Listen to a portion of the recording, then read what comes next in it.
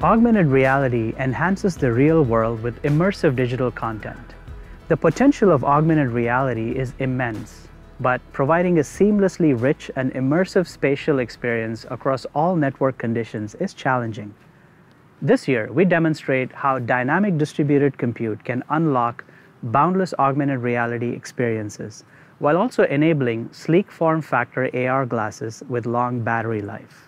A typical AR application involves various spatial compute workloads, including rendering of augmented reality graphics on the user's field of view.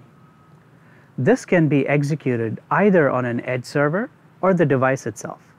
Remote rendering on edge server enables higher quality graphics and lower device power consumption, while local rendering on the device provides a more ubiquitous AR experience and lower 5G network utilization. In this demo, we showcase an AR experience using a dynamically distributed compute system with a companion compute device and the cloud. This system intelligently switches between remote and local rendering based on current radio conditions. This demo was recorded on our over-the-air 5G sub-7 GHz test network using Ericsson infrastructure, a wireless AR smart viewer reference design powered by Snapdragon AR2 Gen 1 platform that uses Wi-Fi 6, and a companion Snapdragon mobile platform that has both 5G and Wi-Fi connectivity. Our technology partner HoloLight provided the streaming solution and a separate AR application built using the Snapdragon Spaces XR developer platform. The demo begins with the AR user in remote rendering mode, where the graphics are rendered at the edge server. The 5G radio and network conditions are good with light loading and good user throughput, leading to a great AR experience. The user's head pose and hand tracking information flows from the AR glasses to the phone over Wi-Fi and from the phone to the edge server over 5G.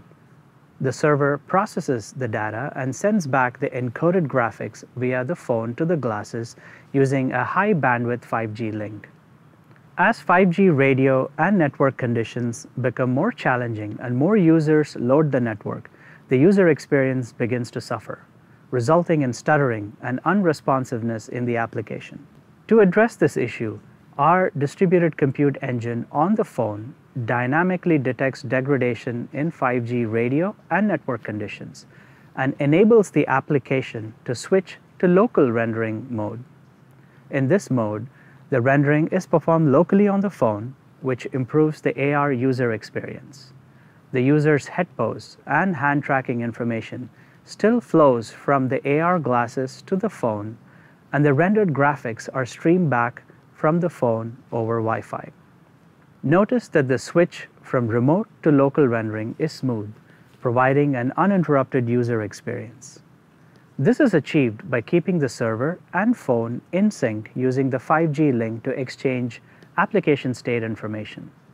As the 5G network conditions improve, the dynamic distributed compute engine on the phone enables the application to toggle back to remote rendering, enabling the AR user to once again experience higher quality graphics and reduce device power consumption. In conclusion, our dynamic distributed compute and system-level optimizations are making immersive and ubiquitous AR experiences possible with high-quality graphics, improved network utilization, and improved device power efficiency. Stay tuned for future advancements in this area as we continue to push the boundaries and create even more seamless and efficient AR experiences.